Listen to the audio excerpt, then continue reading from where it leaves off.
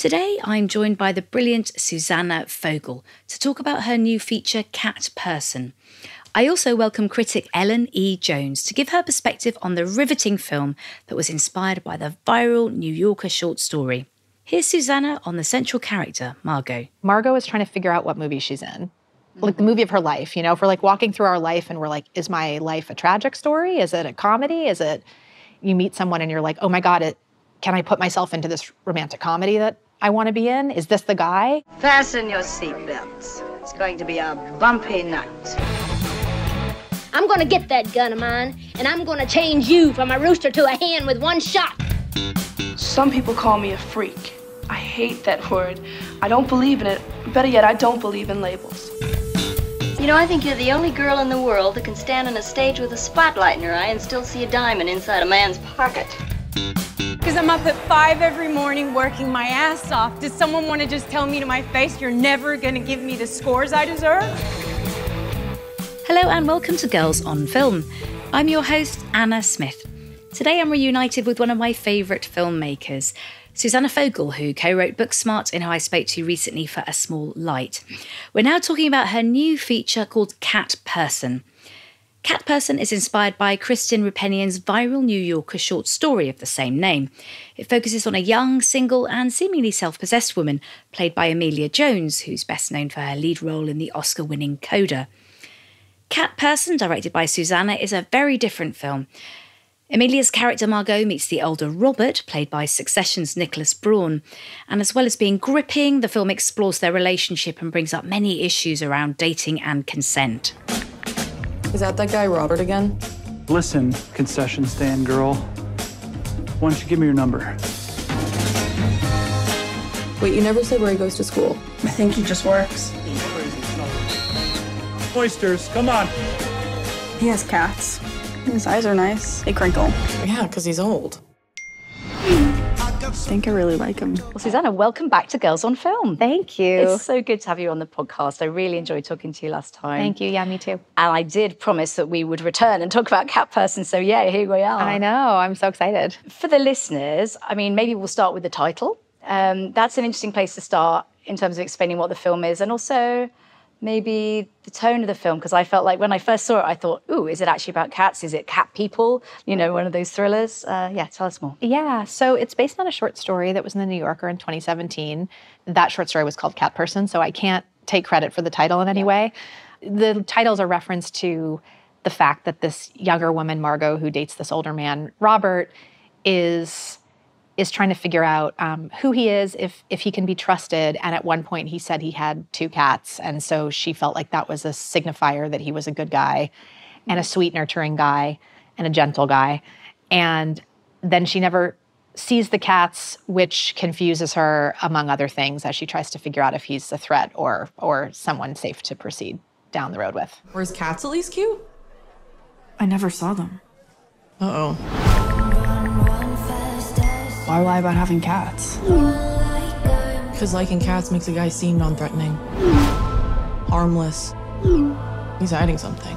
And obviously the article went viral, everyone was talking about it. What did you see in this story that made you and your colleagues feel that it was cinematic? Well, when I first read the story, to be honest, I didn't think it was. I thought it was a perfect short story, and I said, oh no, somebody's going to ruin this with an adaptation that's going to be too small and too internal, and it's going to have bad voiceover, and it's just going to be a tiny movie that only women see and men don't see themselves in, and it's not going to have the same reach.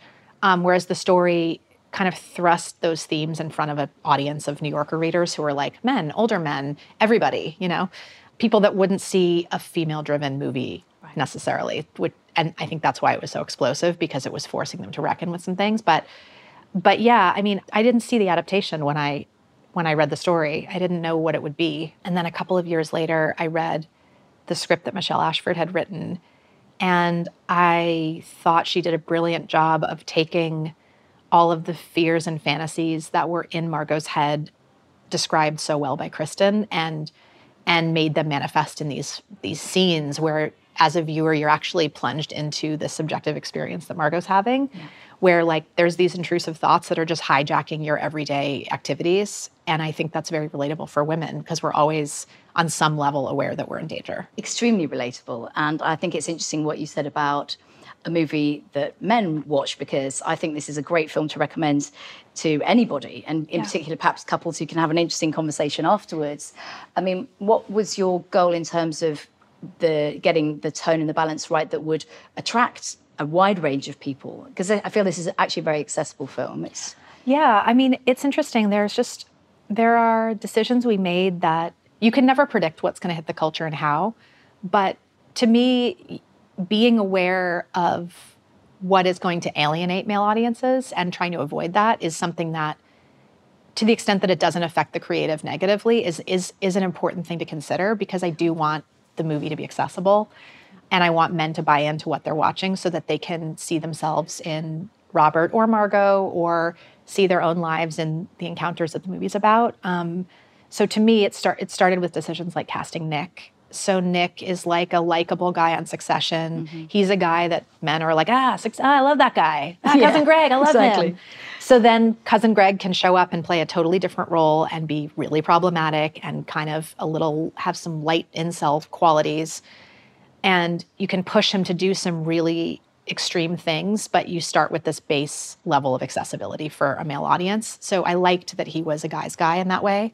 I think what you're always up against when you show men doing things that are arguably problematic is that men will defend themselves by distancing themselves from the character. They'll say, well, that's not me. I don't behave like that. And this is a story where there's more, hopefully more sympathy for Robert. So you're kind of understanding why he's led down this path of thinking what he thinks. You understand why he feels confused about how to be a man in the world, confused about what she wants, because she's confused about what she wants. You kind of understand where he's coming from, even if the way he reacts is really can be toxic. Even the word toxic, it's like we almost overuse words like that as a simplification of a complex idea. Yeah. And so hopefully we try to complicate the idea for people enough. But yeah, I mean, my hope is that like men see the movie and they see that it's a bit of a mirror for everybody in how we interact. Yeah. I thought you used some very interesting devices when Margot is kind of appearing to herself and questioning herself about, let's have a conversation almost. Can you talk to me more about that decision? It's really interesting. Yeah, that was in Michelle's script. So Michelle gets the credit for that. But Michelle and I are both real scholars of psychology. She's really interested in Carl Jung, and we just talked a lot about, and Freud, and we just talk about trauma a lot. And like, we talk about it in its most extreme form. It's like people talk about like leaving their body, like they don't want to be present, so they like drift above and they watch themselves having this experience of being abused in abuse cases. But I also think it's something that women do when we get ourselves into a situation that we like didn't really want to be in. We're not literally floating above, but we can all relate to sort of seeing ourselves from that bird's eye view and being like, how did I become this woman in this story? How did I become this? How did I get into this relationship where I'm having this fight with somebody? I'm above this. Or you just kind of judge yourself. So we wanted that. And we also wanted to show that she is like as far as she can possibly be from her own body in an experience where she's supposed to be like totally in her body and connecting to her partner.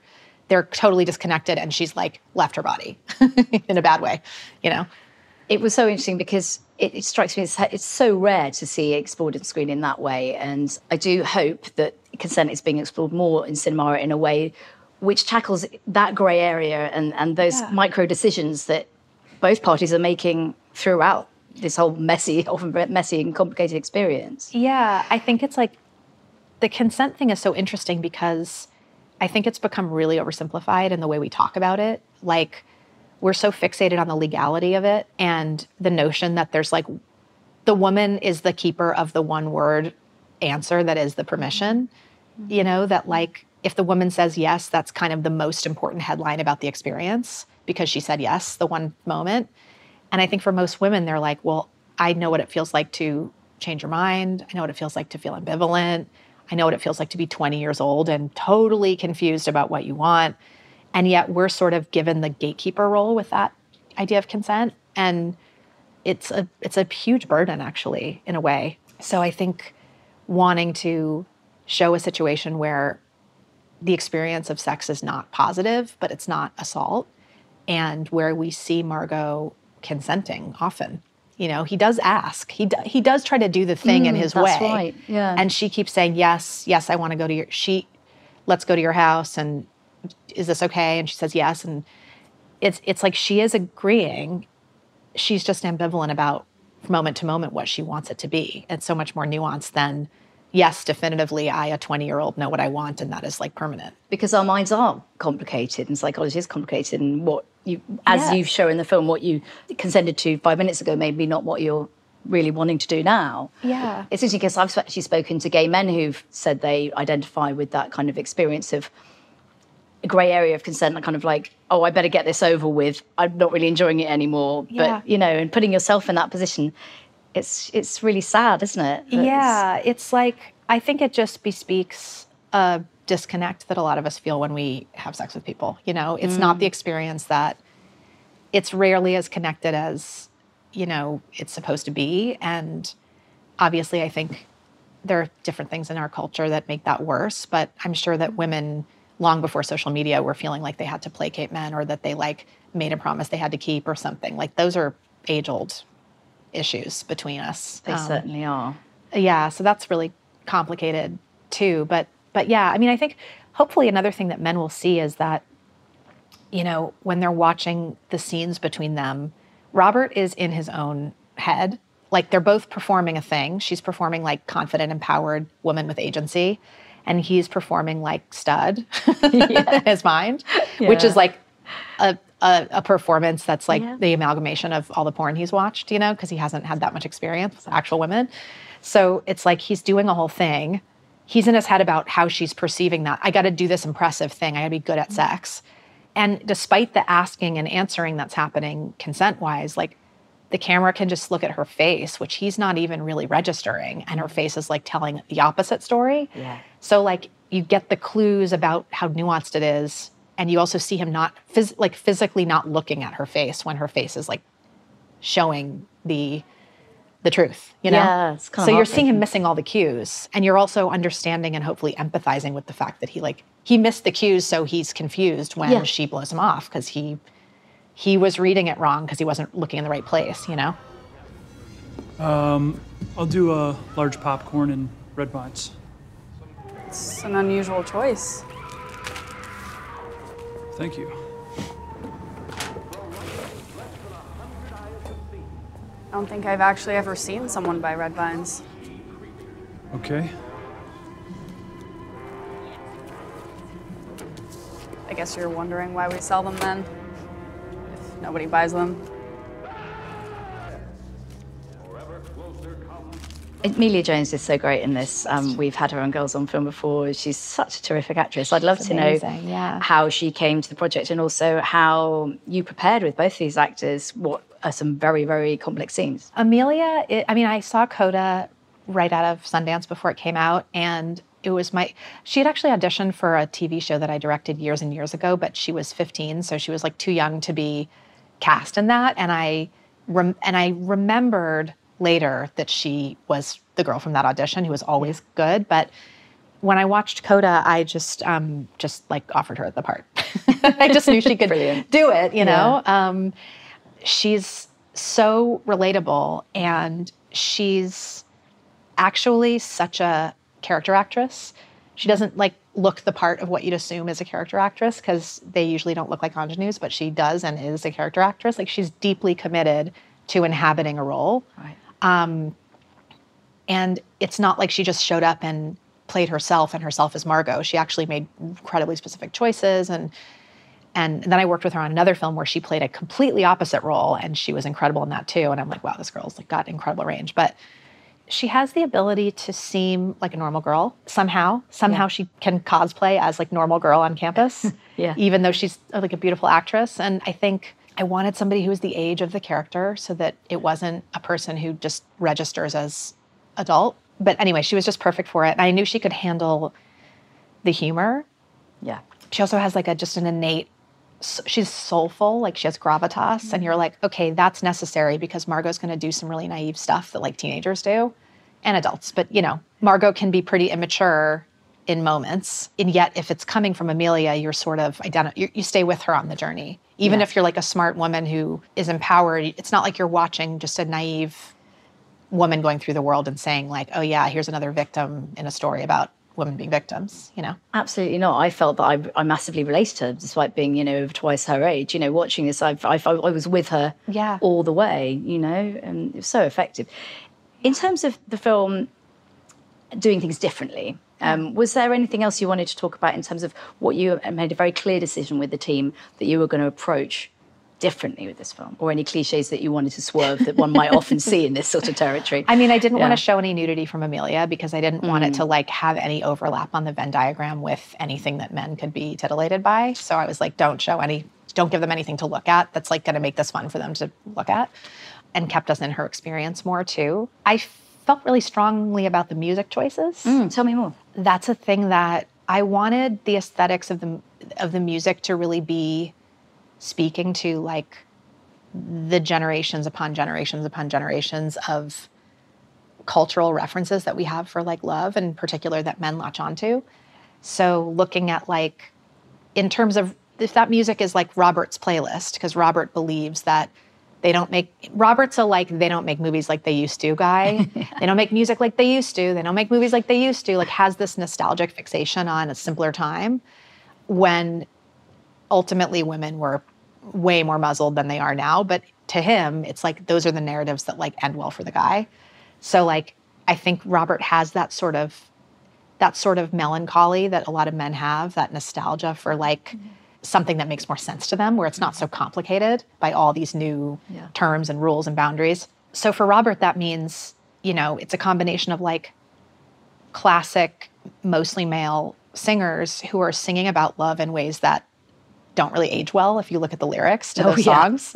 You know, like mildly. But the truth is that like it's some of my favorite music too. I'm not like boycotting the Beach Boys even though they sing about 15-year-old girls on the beach, you know? It's not that I think women should be like under men's thumb, even though I like the song Under My Thumb, you know? I'm not like, well, I agree with this song, but I listen to it.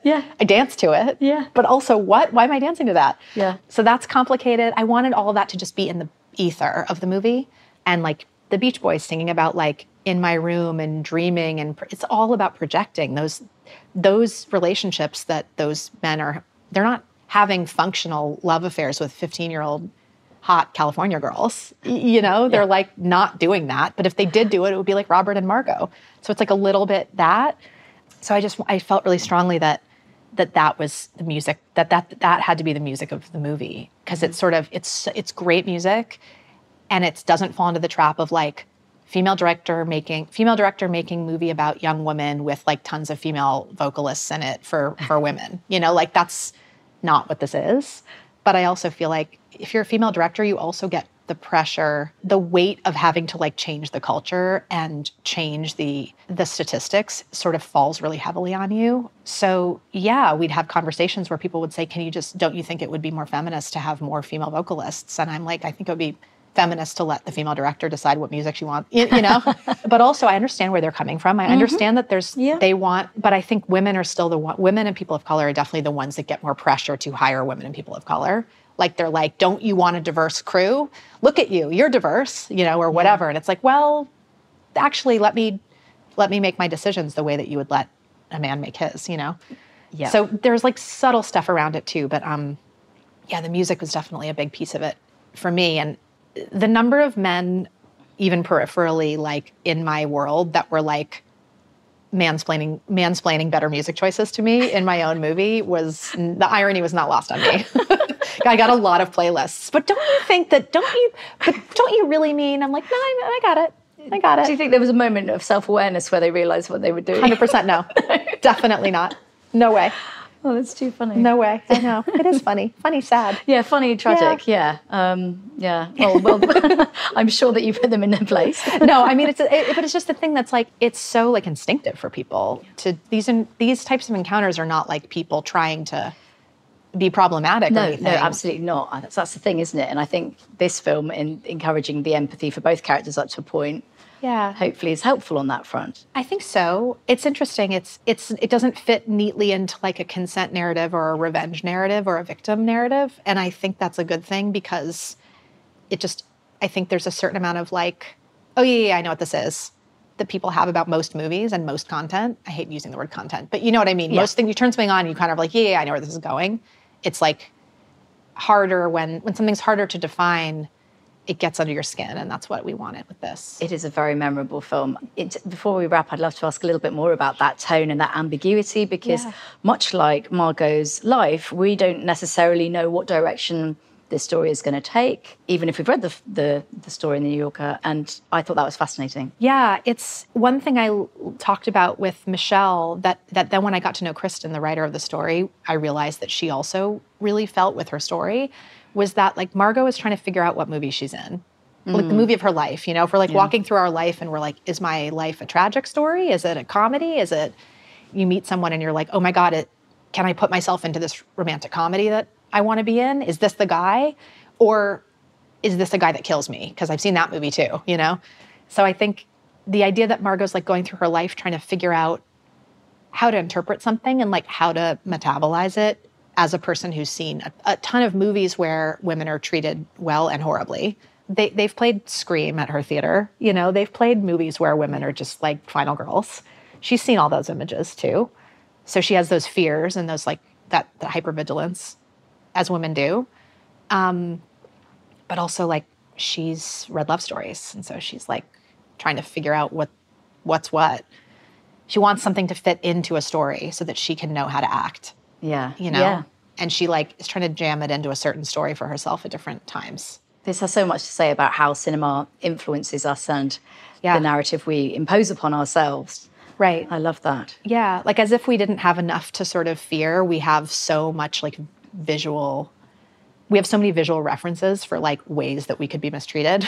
And they're always like living in our brains as we go through the world, you know? Yeah, absolutely. It's hard. It's like you can have a fight or flight response to something, but it's like supported by a lot of imagery that's seared into our brains. And so when Margot has these like intrusive thoughts that hijack her mind, it's like, of course she does. She's been watching women be put in these positions for her whole life. Exactly. You know? The victim. Yeah. Yeah, we did a special episode on Brainwash, the Nina Menkus film, Brainwash. Yeah. I presume you've obviously aware of that. Yeah. And that touches on some of the same very scenes that are tackled in your film. Yeah. For example, in Blade Runner. Yeah. And, it's a lot. Like it's interesting. Like I also think that the question of where to go from here is one that I hope the movie asks as well, because it's not a movie that's like, in conclusion, we should all stop trying and like the population will die out and no one should ever have sex or fall in love again at the end. You know, like it's not that. It's sort of a like, what now? What this went awry. Like, what are we going to do about that? What's Margot going to do? Is she going to make the same mistake the same way? Probably not. But is she going to never go out with another guy? Probably not. You know, it's just complicated. Yeah. What can she and we learn from what she's seen, you know? Well, I hope that people watch it and discuss it, which is... That's all I want. Yeah, that really does seem to be the case. They'll take the conversation wherever they're going to, because it's like a Rorschach test for their own shit. But basically, I hope they talk about it. Yeah. Well, this is why we wanted to feature it. We want to get people watching it and talking about it, and it's been a pleasure talking to you. Well, I hope to get you back on Girls on Film with your next movie. I mean, yeah, my next movie has Emilia, so let's go. Let's do it. Can you tell us a little bit more about that? Oh, yeah, sure. I made a movie about this American whistleblower named Reality Winner. Oh, that's right. Yes, there was a Sydney Sweeney film that focused on her interrogation and arrest, but I've made a coming-of-age film about her life. It's more like the Lady Bird version of the story about her and all the things that led to her like doing what she did and becoming who she was. So she's just like a blonde girl from Texas, grew up in a small town, was way too smart for her own good, taught herself Farsi in high school because she wanted to work for refugee camp, and then ended up, you know, in the Air Force helping to conduct drone strikes, and she was doing harm and not good, and so she had this crisis of faith. Long story short, she leaked a government document, and she ended up like going to prison for many, many years. But basically, she's like a spunky blonde Texan who likes guns and animals and CrossFit. And Emilia played that, and she like transformed her body, went on a protein diet that I think wreaked havoc on her like stomach lining forever. But she played like a jockey bro. She's amazing, a blonde isn't she? jockey bro who speaks like Arabic languages in this movie. So, I mean, that's what I mean. She can do anything. She's so versatile. But yeah, that's our next movie. And we're hoping it comes out next year. We have to figuring that out post-strike. Well, fingers crossed. Yeah. Meantime, thank you again for talking Cat Person. Thank you so Lovely much to for see you. having me. That was director Susanna Fogel. My next guest is the film critic Ellen E. Jones, who I bumped into at London Film Festival, and we were talking loads about Cat Person. So what better thing to do than invite her onto the podcast to share her perspective. Here's Ellen. Ellen, welcome back to Girls on Film. Thank you so much for having me. Absolutely delighted to have you here and to be talking about Cat Person. This is a film that I know that you and I have already sort of chatted about in a busy LFF closing night party. And I sensed it was too good in a conversation not to share with the listeners. So I would love to know, I mean, for those who haven't heard much about the film, could you broadly set it up for them? I mean, is it a relationships drama? It's so much more than that, really, isn't it? Yeah. So this is a film that began in 2017 with a short story also called Cat Person by Kristen Roupenian. And that short story, which was about a young woman's experience of a short relationship with an older man, went viral on the internet. Everyone was talking about it. You basically were compelled to read it to know what was going on Twitter and Instagram for at least a week. So that's now been adapted into a movie. And it's, again, about a young woman's relationship with a slightly older man. But the question of what genre it's in, whether it counts as kind of a rom-com or a terrifying black horror story or a comedy, black comedy, is quite a moot one. Isn't it? Yeah, it is. Along with so much in the film, it's inviting you, the viewer, to decide on that. You know, there's so many questions here. Are you rooting for this relationship to work? Are you terrified something awful is going to happen? Possibly both. But you're certainly intrigued, much like reading the short story. I think it's a real page-turner of a movie. What I really found interesting here is when it's looking at the different perspectives of the man and the woman in the relationship. And the opening quote from Margaret Atwood, I think, is very telling. It says, men are afraid that women will laugh at them. Women are afraid that men will kill them. And how do you feel that is then kind of weaved into the subsequent story? Perfectly from the off, because that quote is kind of on lettering against a background of this sort of full moon, which instantly I'm thinking, like the full moon has two kind of meanings in cinema. On the one hand, it's quite romantic. You know, a moonlit evening date is a sort of romantic ideal. And on the other hand, it's for me very much associated with werewolf movies. You know, where you're with a normal man 1 minute and then he turns into a sort of rapacious beast the next. I love that. I hadn't thought about that parallel, yeah. Or I did it on purpose. Because I'm actually a werewolf. Good idea for a series at the Fourplex. Werewolf movies. Yeah, and the filing cabinet scene from The Howling, that's about to happen right now. I just meant a door doesn't just shut or lock on its own. You sure you didn't close it? Here, can I? Yeah. Like a lot of women, I grew up as a young woman watching teen movies, like the teen movies of the 80s and 90s would often be made by men and feature the young female character, like often high school age, depicted in a very sort of sexualized way. And I didn't have the words to describe how I felt about that then, but as I got older, I realized it's just very discomforting and uncomfortable to see yourself depicted through another person's eyes in that way. And what I kind of love about Cat Person is it's sort of turning that around, and it's a young woman's view on a slightly older man, and in a way that I think is probably quite uncomfortable for a lot of, will be quite uncomfortable for a lot of men to watch. And I sort of quite enjoy that reversal. And I also think it's like, in terms of, you know, women's cinema in general, if there is such a thing, I think it's a sign that we're in good health, because this is a film made by women about a woman's point of view. And although it's kind of about a relationship, well, it is about a relationship between a man and a woman, it's very much women talking to women in a way. There's a couple of key older female characters. They're in only for short scenes. You've got Hope Davis playing Margot, the lead a young woman's mother in a very weird and fabulous set of scenes. And then Isabella Rossellini's playing her kind of older professor. So that you're sort of these points of views on how young women are and their own culpability in these, just to put it mildly, quite awkward dating situations is all there in the film. And I love that it's women talking to women, as well as being sort of intergenerationally, as well as women talking to men. Yeah, it feels like the kind of territory that you sometimes see explored in more kind of foreign art house dramas than something which is actually sort of quite mainstream and accessible in many ways, with a sorry cast. And it's interesting to see that. And I love the scenes you're talking about, with the mother in particular. She's absolute hoot. If you're interested in psychology and gender, then this is a great film because, just every line the mother says so betrays why her daughter is the person that she is as well. Yes. Yeah. I found that scene fascinating because the advice she gives, and maybe this speaks to my age as well, because I'm no longer one of those young women that's going on dates anymore. And I'm sort of experiencing this new way of viewing these films now. There's a new kind of cinema experience where I'm having it quite a lot these days, where as a sort of an older woman, I'm watching these young women go on these terrible dates and sort of the excruciating torture of being like, don't do that, don't make that decision, don't go out with him, don't betray yourself in that way. Having that kind of dual perspective on it, as having been the young woman and also now, having children of my own. They're not as old as Margot is in the film, but that kind of thing, and sort of understanding where the mum's coming from in a weird way, even though her advice is quite realistic, but also totally unhelpful, quite practical, but totally unhelpful, for sort of how we navigate living in this world of patriarchy. Because she says something about compromise, really, doesn't she? And that's basically her advice. I wish I'd compromised more.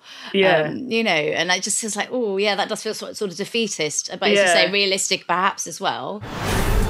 If you want to get along with a man and not be alone your whole entire life, make peace with a little discomfort. Although it has to be said that everything she says is then undermined by the next scene. Completely. Just to affirm for anyone who has seen it, it is very weird to perform Marilyn Monroe's sexy song, My Heart Belongs to Daddy, in a duet with your own mother for your stepdad's 60th birthday party. If anyone ever suggests that, I want everyone to feel comfortable saying no. That is probably one of the most darkly comic scenes in the film, because this is a funny film, right, as well, isn't it? It's very funny, yeah. Yeah, and another thing that made me laugh and that I very much related to was the obsession that he has with Harrison Ford and Harrison Ford's films. And of course, things we've pointed out on this very podcast, for example, on our Brainwash episode, that various scenes in Harrison Ford films, much as I love them, where, his different characters really overstep the mark, to put it mildly. And there are serious consent issues, in scenes in Blade Runner, as well as potentially some of the Star Wars films. And I love the way that they kind of play with that and kind of try to characterize him partly through that obsession, and it makes a pretty valid point. Would you agree? I like that it's a film reflecting on the ways in which film muddies the water and gives unrealistic expectations to both genders. But I also, it's definitely a film for the film girlies, because I think any of us who are women who like film and know about film will have had that experience of that kind of major red flag being a kind of man who will not accept that there might be a particular topic on which you know more, or that you might have your own taste in films that isn't entirely revolving around Star Wars or whatever. Also addressed weirdly in the Barbie movie earlier this year, I would say. It's a recurring theme, the sort of mansplaining movies to women. Yeah, so I enjoyed that one a lot. Yeah, and then when she said that she tried to sort of start a conversation with him about films that she was interested in, and mentioned that the only one she'd seen, that a film she'd seen that many times, is Spirited Away. He just was not interested at all. Yeah, he just dismissed it, didn't he? Yeah. What did you think about the casting for these two central characters? Casting's really interesting. So Nicholas Braun, who I think most people will probably know in their heads, if not out loud, as Cousin Greg. Exactly, he plays, of course, that iconic character from Succession. Casting him as the romantic lead, that seems like a real misnomer, but I'm going to stick with it anyway. Casting him as the romantic lead in this is really interesting, because his whole kind of star persona is this sort of bumbling, kind of harmless sort of oaf. In fact, he played in a film that I would favourably compare with this one, Zola, another film that's kind of adapted from a sort of internet phenomenon. He was in that as well. He's brilliant in that. The sort of gap between the things you project onto people in text messages and social media communications and how they are in real life. But yeah, so I think that there's a really interesting warning to both men and women in his casting, because the fact that he seems so harmless actually makes him more dangerous to women in a way, because he's got this sort of, what can happen is this sort of hyperinflated sense of entitlement to women's attention and, you know, their time and maybe even their bodies, which comes from this feeling, that this self-image that he's a nice guy, and, you know, he wouldn't do anything wrong to hurt women. He just likes Harrison Ford films and so on. So if any woman's feeling intimidated by his company or has a boundary or whatever, that's unnecessary. You know, that he's just a nice guy, and that if women don't like him back, then that's them being stuck up, kind of thing. This is a kind of like theme in culture, and I think it's really interesting that instead of casting a kind of classically, you know, tall, dark and handsome, brooding bad boy type to play the role, that they've gone this way, because I think there's a real insight there. Yeah, I think it is perfect casting, actually. And you're right, we've talked about Zola on the podcast before, and I think that they would make a really interesting double bill. And I think he's sort of cornering the market in this kind of role, and that ambiguity really works for him. I mean, one thing that comes up in the film is the question of what constitutes stalking, and what's being creepy and what's just being persistent. And then again, this is a trope that we've talked about in cinema. Sometimes there's quite a damaging idea that if a man is persistent enough, he will eventually get the girl. That can be persistent, can be harassment. How did you feel about the film tackling this subject? I love that it's tackling this subject. Again, it's this kind of thing of women talking to women. And I love that it's allowing it to be quite a complicated grey area, that there is some back and forth, that there is some, like, you know, young women are not little girls. They have responsibility to take for their own actions as well, that there's that's not victim blaming, or victim blaming does certainly exist, but, you know, all these things, it's kind of knotty issues that it's getting into. Yeah, I really appreciate that. There's a sex scene in it that I thought was excellent as well. I mean, it's a very bad sex scene, but as in the sex is bad, but the scene is wonderful. It reminded me of the film How to Have Sex, Molly Manning Walker's brilliant debut feature, which also deals with these kind of grey areas of consent and in you know, the modern world of heterosexual dating. I just like that it's acknowledging the fact that it's not always a clear line, that sometimes young women are kind of projecting a sort of sensitivity or vulnerability onto men that they're not worthy of, to make themselves feel safer, to, you know, all these sort of double bluffs that we get ourselves, or tangles that people can get into. And yeah, I think it's really good that it explores that stuff. Listen to me. Call it a night. Hey, do we want to do this? This is the worst life decision I've ever made. I had a good time tonight. Didn't you? Yeah. So what was his go-to move? The reverse squatting cowgirl? Yeah, I thought it was really interesting scene, really important scene. As you say, we're going to be featuring How to Have Sex on the podcast in the future, because it hasn't come out here yet in the UK. And I think, again, that's a great comparison, because it's so important that cinema explores consent in an honest way, and let's face it, in the format of an entertaining film, so that a wide range of people watch it and discuss it and are perhaps a little challenged by it. I haven't spoken to many men who've seen this film. You know, it'd be very interesting. I think that is really interesting. I think, and also by extension, I wonder how it's going to be received, because as I say, when the short story came out, there was this big furore over it, and part of it was kind of along gender lines, in that this is my analysis of the situation, but I think men aren't used to seeing themselves characterized from a woman's point of view in the way that women are used to the reverse. And it is uncomfortable. It doesn't always feel good. It's not flattering. It's not the way you might want to see yourself.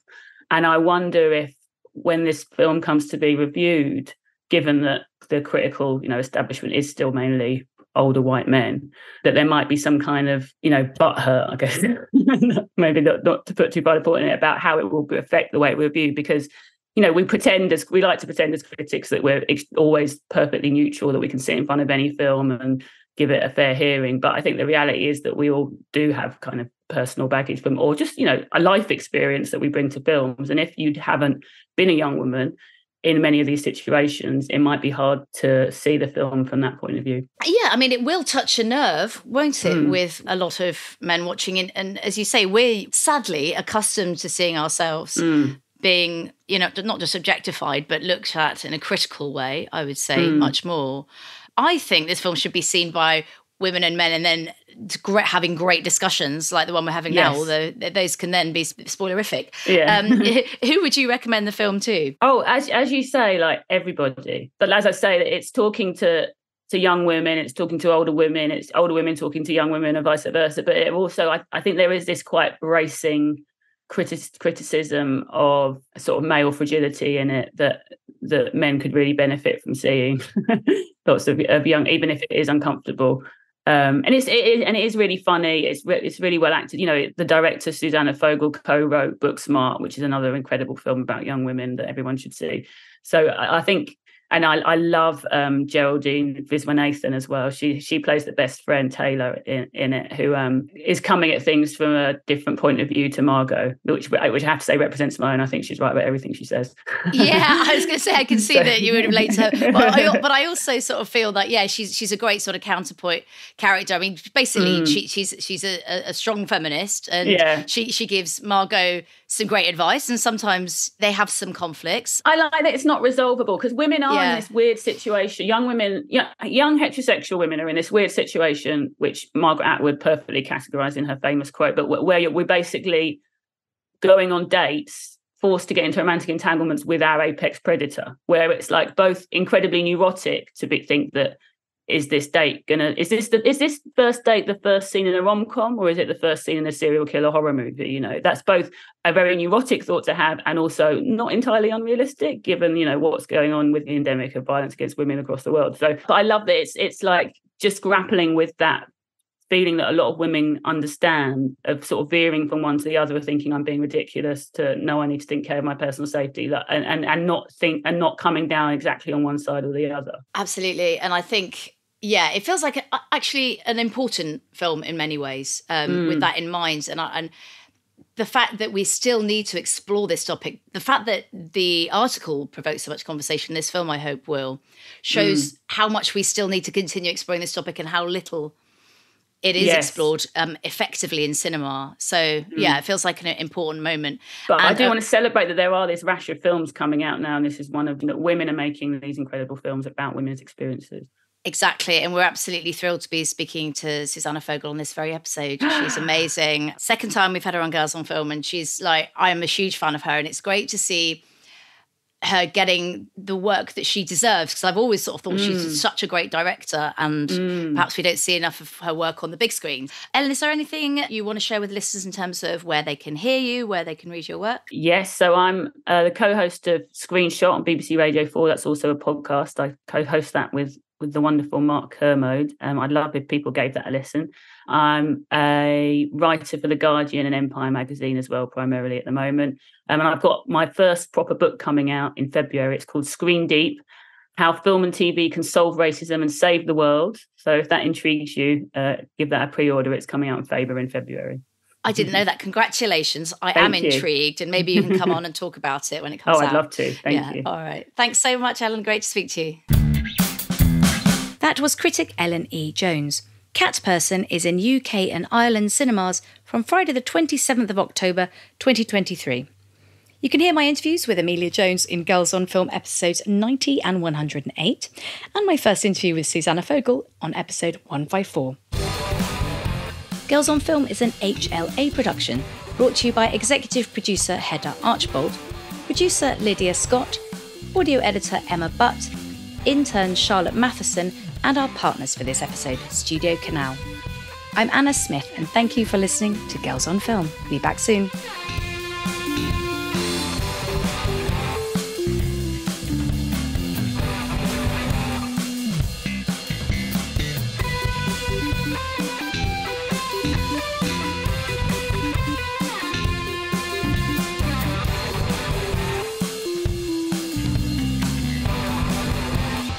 Kelvin, you need to shut that shit down right now.